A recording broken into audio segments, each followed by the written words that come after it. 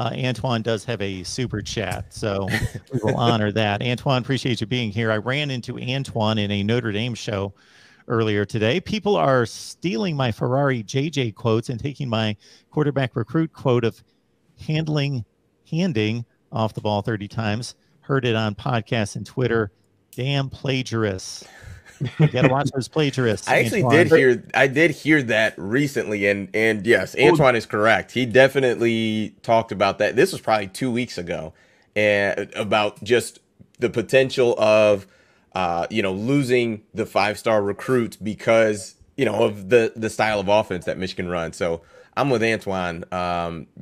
Definitely get a lawyer, sue, man, because you're correct. He is We're absolutely not correct. allowed to say anything bad about Michigan. We can't say anything negative, guys. We gotta, hey, look, it's okay. I'm sure CJ Carr is not going to be a very good player, and we'll get Dante Moore or some 5-star kid, and it'll all be okay. Don't worry, guys. Nothing bad can ever happen. Right? Right? Isn't that the reality that we live in? Huh?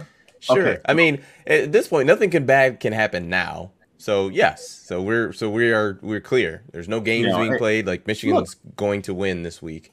look, we said it last week. We said it last week, and at the time, CJ Carr wasn't officially committed, but we said it. Look, nowadays there's no real secrets. When the big rumors are circulating on social media, typically there's some smoke. It's all that smoke. There's typically some fire. It's signs of fire, right? So, and it comes out. CJ Carr commits to Notre Dame, and his poor grandfather had to put it on the hat, which is weird to see. I got to admit. But I mean, we wish the kid the best. But it's interesting when you see that happen, and you have a certain group of people who are able to take it how it is, which is understanding that. And the big picture is this is a kid who this is his own life.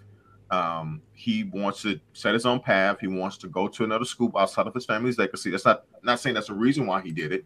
It wasn't what he said the reason why he did it. He said he loved Notre Dame. There's no place like South Bend. I beg to differ, but that's his experience, and that's why he wants to go there. And then there's some people who are trashing the kid, saying that he couldn't handle the pressure and all this other stuff.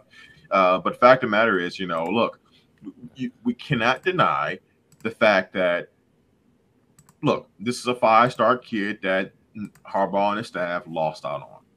That doesn't mean that all is over and they can't land Dante Moore or Jaden Davis or any other highly talented quarterback out there, because you can't be satisfied with having J.J. McCarthy for the next 2 years. Things change.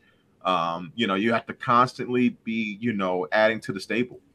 And, it's the local kid who we lost out on. I know Antoine reminded me a lot last week that local kids leave all the time. I understand that. I'm just saying that the optics of it. And anytime you're in a kid's top 5, of that high caliber of a talent, you want to try to win those as much as you can, and it hurts when you lose them. So we'll see.